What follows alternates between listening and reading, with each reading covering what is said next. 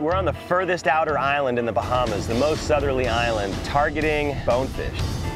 We're gonna go fish an oceanside flat today and see what the fishery is like on the exterior lagoons and outside ocean flats, closest to these intake pumps that bring the salt water into the interior lagoon, and possibly bonefish larvae as well. Whoa, that looks money. Well, well, well.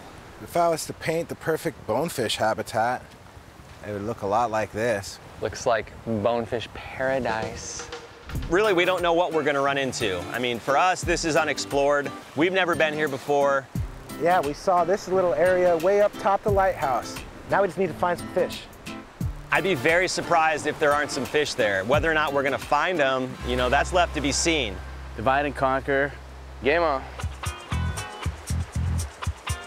We're sight fishing. We're actually trying to see the fish, then presenting the fly or the lure to it, and trying to get it to eat. To see through this water, we need high sun and no clouds.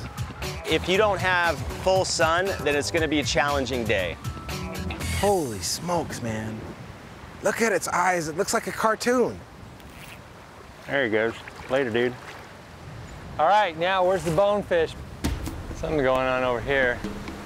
I'm scouting across looking for bonefish, and I just see this dark figure out on the coral line. I'm like, holy smokes, triggerfish, big one. And I'm just like, all right, I've never caught one of these fish. How do I get one of these fish on my line? Oh, I can see it coming. Eat it.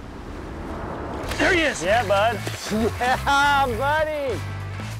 Oh, sweet. Look at him go. Oh. Come on. Oh, yeah, buddy. Big trigger, dude. Woo! Oh, yeah, buddy. Hell yeah, man. Oh, yeah. That's my first trigger ever, right there. Look at that guy. First triggerfish I've ever caught. And one of the weirdest fish you have ever laid your eyes on, for sure. And they are awesome. Look at that, that thing looks like it belongs on the moon. We are on the moon, Thad. We are on the moon. Oh, buddy. Oh. Well done, dude.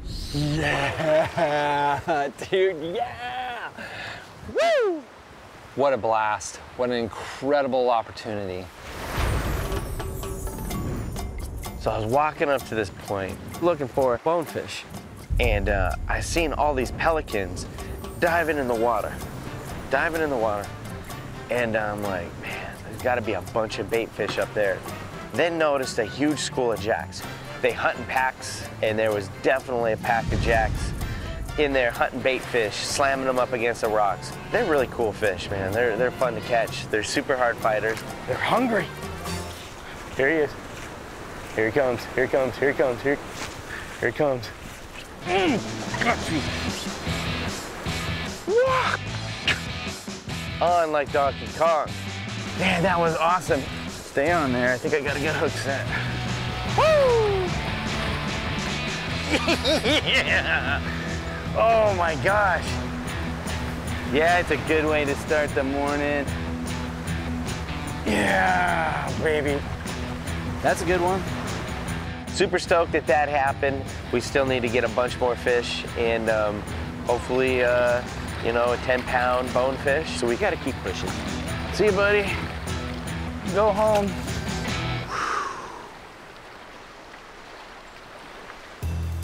Bonefish. They're a lot of fun to go after, but at the same time, they are notoriously spooky fish. You have to be incredibly stealthy walking the flats around here. If they hear something that they're not used to, then they're gonna spook and you're not gonna have a chance in hell at catching them. Fish, fish, fish, fish, fish. The cool thing about it is that it all happens so close to you. You see every element, you see every aspect of it. Coming right at you, Brian.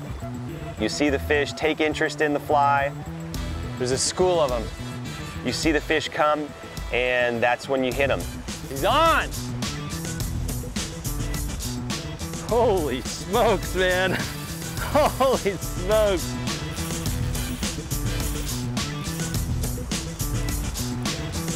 He was nosing it, dude. He was just right behind it. He's like, am I gonna eat it? Am I gonna eat it? I feel like the results were pretty good. We did find some bonefish on the outer side of the island. Just like with this research project that Justin's doing. That's a nice bone. Senior bonefish.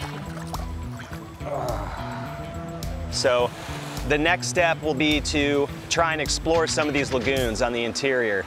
So we're going out with Justin. Tomorrow, we're gonna drop a fish trap on the interior down current from the pump to see if he can collect any bonefish larvae there as well. Then we'll actually get a chance to go in and see for ourselves whether or not there's some big fish living in the interior lagoon, and hopefully, fingers crossed, double-digit bonefish. There should be fish there. If there's no fish there, then we've got a problem.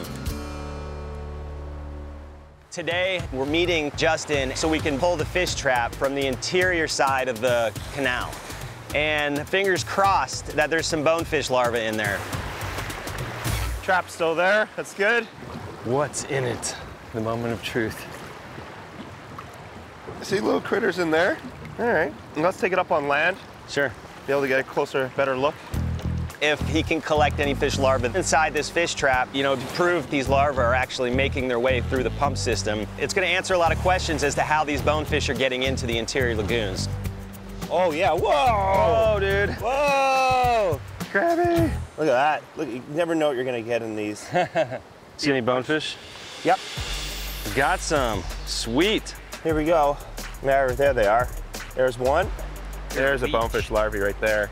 That's super cool. So what's this telling you, man?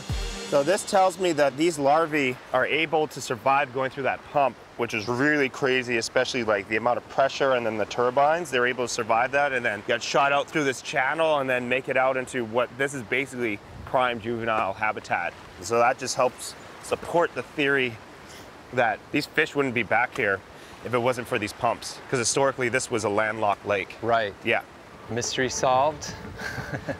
Yeah, hell yeah, man. That's yeah, man, sweet. that's awesome. I'm like I'm really psyched right now, actually. I know.